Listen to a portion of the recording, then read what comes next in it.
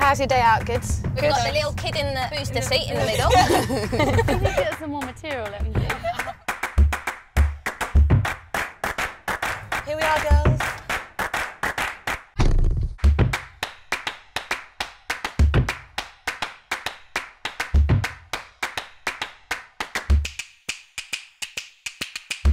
Back to our old school changing room now. I feel right at home.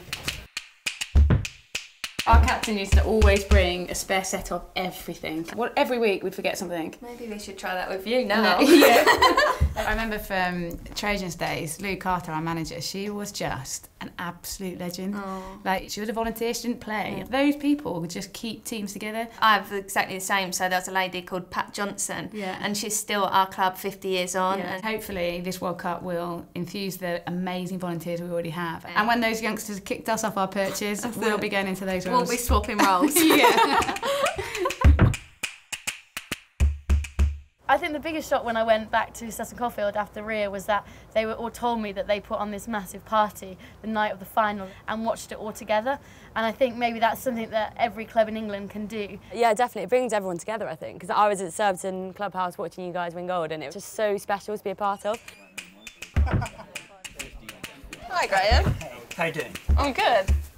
We're planning to host things here like we did during the Olympics and get as many people down here as we can. I think the international success has a massive impact in club hockey. I mean, the uptake in numbers at clubs has risen dramatically to the point where my first club has now had to create a whole new junior section. Yeah, I think Saturday mornings are amazing here, you know. We've got about nearly 200 children playing. It's just a lovely way of actually spending a half day, really. If training was cancelled on a Tuesday and I found out, I was literally miserable all day. That was my week ruined. A World Cup is one of the most spectacular tournaments you can go to. It'll be great for all the younger players today. And, you know, it'll only take 3 or 4 years and there'll be some of them that will be playing in the next World Cup, which is just fantastic. It's a massive part of what we want to try and achieve, and we all started. If I could give a message back to clubs, volunteers and coaches, I'd say a massive thank you, and you've really helped me on the road to becoming the player I am today. Everyone you're playing with, your coach, your manager, just adds something special to that experience.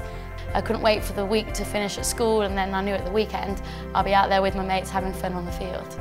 Each club can get behind the event, get behind us as a team and maximise the opportunity of hosting a World Cup in 2018. Because the World Cup isn't just for 18 individuals, it's for every player and every coach and every volunteer that week in, week out give their lives to this sport. And I can't wait to see what happens on the back of it. Because this is not just our World Cup. This is your World Cup too.